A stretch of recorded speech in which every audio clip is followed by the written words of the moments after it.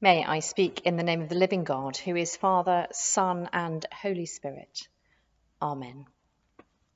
One of the advantages that has come with lockdown and its aftermath is the way that BBC iPlayer filled up with a range of television box sets. I've been enjoying watching the very first series of Call the Midwife, which first hit our screens a number of years ago. As those of you who have watched the programme will know, the first 3 series are based on the memoirs of Jenny Worth, born Jenny Lee, who worked as a midwife with the Sisters of St John the Divine, an Anglican community of nuns, in some of the poorest parts of London in the 1950s.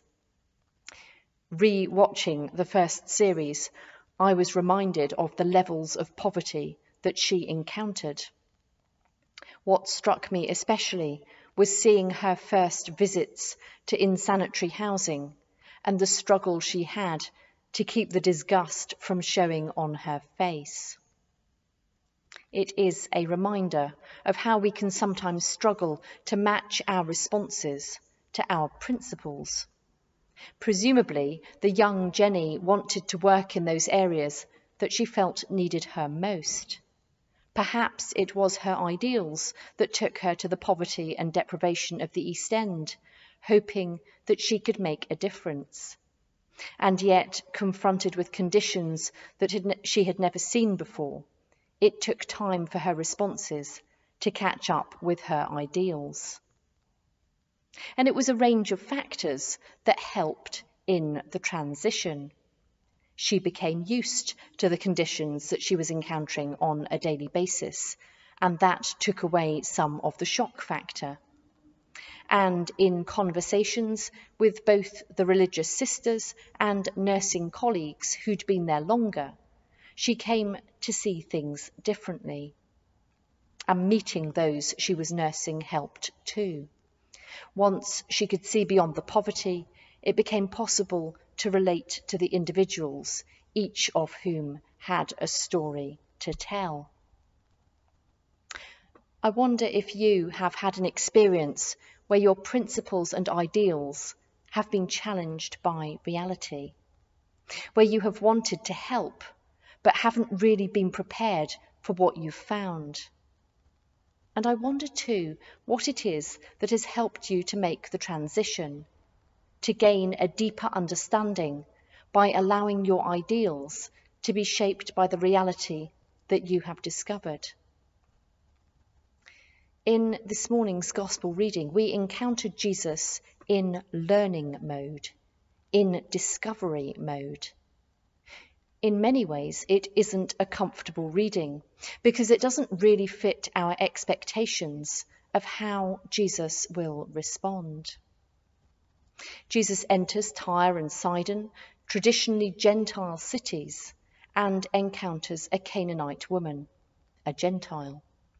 The woman approaches him, and we get an impression of the commotion she may have been causing because of the disciples' response. Of course, it was not unusual for Jesus to be surrounded by people asking for him to heal them or their loved ones. But there are subtle differences, signs of the significance of this particular story, of the reasons why this particular event is recorded in our scriptures. What I especially love about this story is the interplay between the characters. This encounter stands out because it isn't the same as what has gone before it. Rules are broken, so familiar responses aren't possible. Instead, each character has to improvise, and in so doing, discovers something important. From the outset, the Canaanite woman identifies Jesus as Lord, Son of David. Just think about the significance of this. She is recognizing that he is a rightful king. All the more surprising, given that the disciples themselves have been remarkably slow in their recognition of Jesus. Remember last week when they saw him walking towards them on the water – and weren't sure whether it was Jesus or a ghost. It isn't until the next chapter of Matthew's Gospel that Peter will declare Jesus to be Messiah. This woman has got there first. She is a woman of extraordinary insight. Jesus doesn't answer her, so the disciples step in, suggesting that she should be sent away. Jesus clearly doesn't agree because he engages with the woman, explaining that he sees his mission as only towards the lost sheep of the house of Israel. At this stage, it seems, Jesus believes that there is plenty of need in Israel to occupy him. And yet the woman will not be deterred. We often hear about the importance of persistence in prayer, and this woman is nothing if not persistent. Her daughter, after all, is unwell. She is determined to do all she can. She kneels before Jesus, recognizing his kingship, and asks once again for help. It is the next response of Jesus that is particularly puzzling. In restating that his mission is to the house of Israel, he refers to the Gentiles as dogs. And yet, far from being deterred or insulted, the woman simply picks up his metaphor and claims the right to at least the crumbs from the table. And Jesus, recognizing her faith, does as she wishes, and her daughter is healed. It is impossible to know exactly what happened for Jesus in this exchange, whether he was convinced his mission was only to the house of Israel, or whether he was still trying to work it out.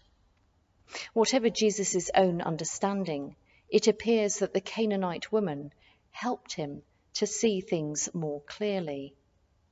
While he wondered if he could fulfill the needs of both Jew and Gentile, she seemed convinced that he could.